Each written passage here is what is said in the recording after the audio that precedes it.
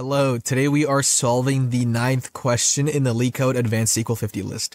This is salesperson. As usual, before looking at the question itself, let's look at the data they give us. The first table they give us is called salesperson and is a list of salespeople. We have the ID of each salesperson, their name, how much money they make, their commission rate, and when they were hired. For example, the first salesperson, John, makes $100,000, has a commission rate of 6%, and was hired in 2006. They give us a second table called company, which is a list of companies.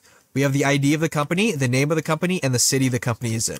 The first company, for example, is called Red, and it's in Boston. All the companies are named after colors. I don't know why, but that's how it is in this question. Then our final table here is called orders. We have the ID of the order, the date the order was handled on, the company the order was done for, the salesperson who handled it, and the amount of money involved. So for example, the first order was done on January 1st, 2014. It was done for company number 3, which we see here is the company called Yellow in Boston.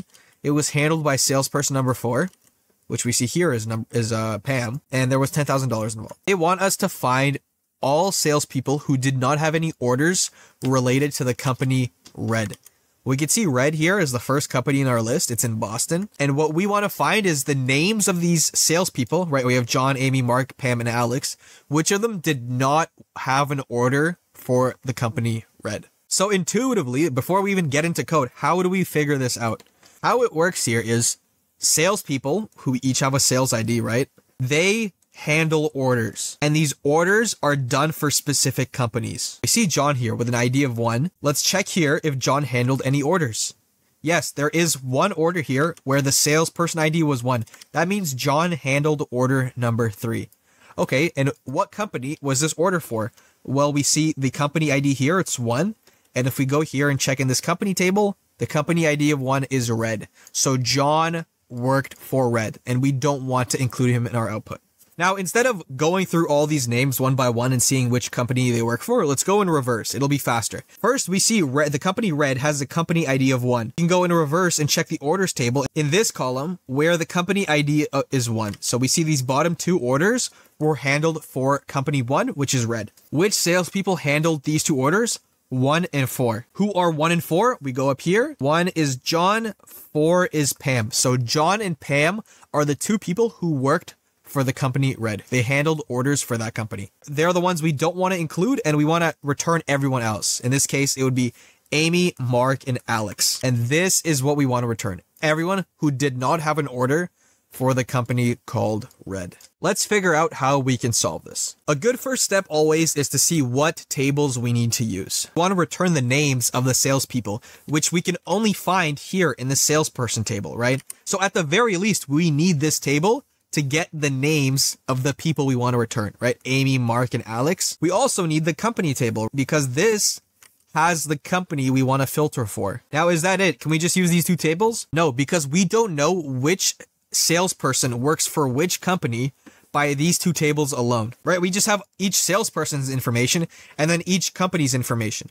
We're going to need to use this orders table that combines the 2, right? Each order has the salesperson who handled it and the company it was done for. So that's how we know which salesperson worked for which company, through this orders table. We're going to want to join this table to this table wherever these 2 match, and then join this table to this table wherever these 2 match. Let's see what that would look like. We're just going to select every column for now from our first table, joining our second table. Remember, we join these 2 tables wherever the sales IDs were the same in both tables. So sales ID in the first table is equal to the sales ID in the second table. Then we're going to join our third table, company here. How do we do that? We combine the company ID in the orders table to the company ID in the company table. On company ID is equal to the company ID in the orders table. Let's see what we get. So there's a lot of data here. We have our columns from our salesperson table. So we have each salesperson, their salary, their commission rate, when they were hired, etc. Then we have our information from our orders table, which has each person's order. So John, we have this order of his. We have Pam, this order of hers. And then notice how we have Pam again. It's because she had 2 orders. So she has another order here. And then not only that, because we joined the company table as well, we have the company the order was done for. So John, his order that was handled here was done for this company called Red. Pam's first order was for Yellow, and her second order was for Red. And Alex's was for green. So now that we've combined all of our tables together, we have all of our information in one place. Now, if we keep going down this road, this approach could work. Joining 3 tables together does get messy, and if the data set is like huge, if the tables are massive, it'll really slow us down. So what we can do instead is join 2 of our tables together and then use the last one as a filter. Let me show you what I mean by that. Now, what we can do instead is take 2 of our tables, where we just join 2 of our tables together. We combine these 2 wherever the company ID match, just like our example. And what this will give us is each order along with the company it was for, right? If we join these 2 tables, we'll know if this was for red. This is not for red because we know company ID of 3 is yellow. Then we'll check this one, company ID of 4, green, that's not red, so we will include it.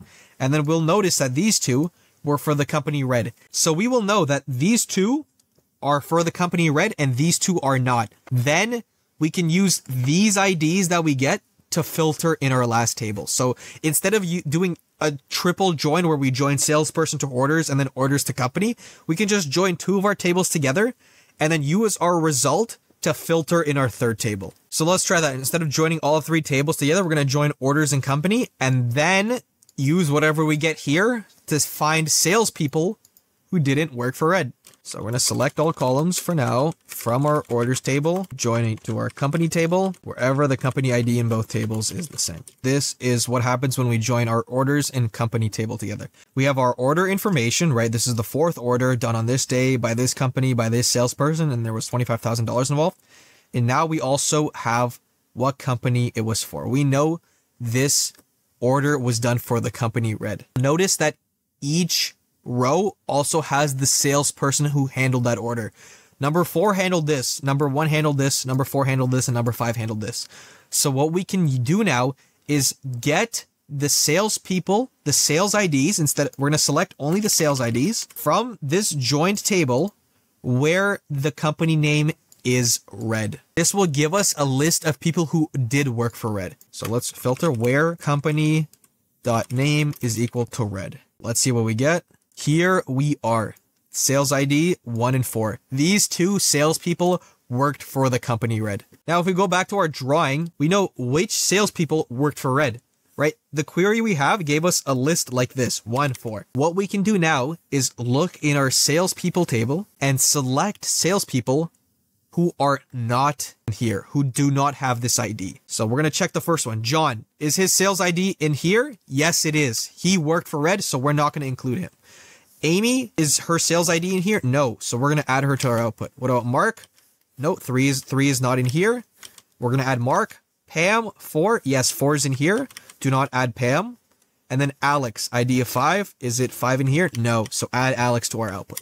So now that we got a list of people who did work for the company red, we can use that as a filter in this big salespeople table. So let's do just what we did. We're going to select the names of the salespeople, our salesperson table. We want where that salesperson's ID is not in this. Remember, this gives us 1 and 4. So what we don't want people with that sales ID. Here we are. This is what we have. Let's see what this gives us. Perfect. Our result is accepted. Here is our output, Amy, Mark, and Alex, and this is what they expected. Amy, Mark, and Alex.